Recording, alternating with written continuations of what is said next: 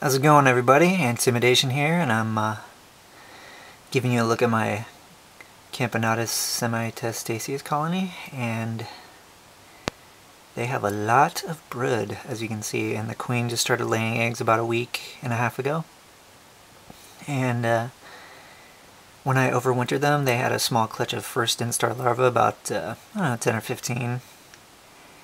And in that week and a half since they awoke, it has become this, and they are doing quite well. I've been feeding them termites for the most part. I've been feeding them damp wood termites, which are really huge. I can show you those in a second, show you what I mean. But for that, I'm going to show you the queen. Just right over here. There she is. And she recently started producing.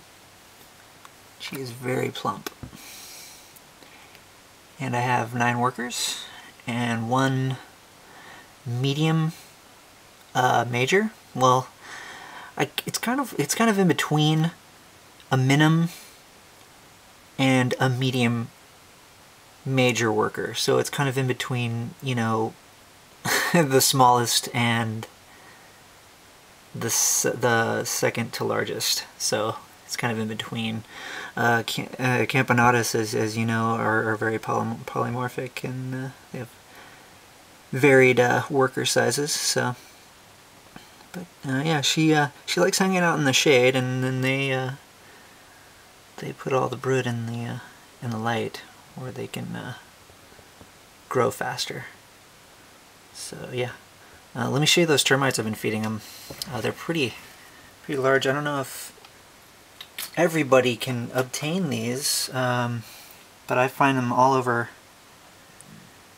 California, and they're very large. These are damp wood termites. These are you find these in just the whole colony resides in the wood itself. They don't dig into the soil like the subterranean species. And I found quite a bit, and as you see here, the soldiers are huge. They're the ones with those big red heads with the large jaws. And I put a little piece of cardboard in them, and put a little piece of cardboard in the test tube, and that pretty much holds them over until I'm done with them, till I'm out of them, and they'll stay alive the whole time. And I got them in a classic test tube setup, just like I would with ants. So that's what I've been feeding them.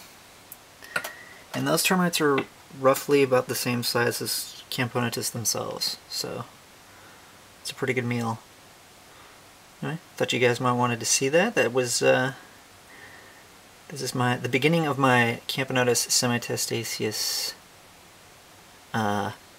journal. So I'll be showing other movies of this as the colony progresses. Alright guys, I'll catch you later. Peace.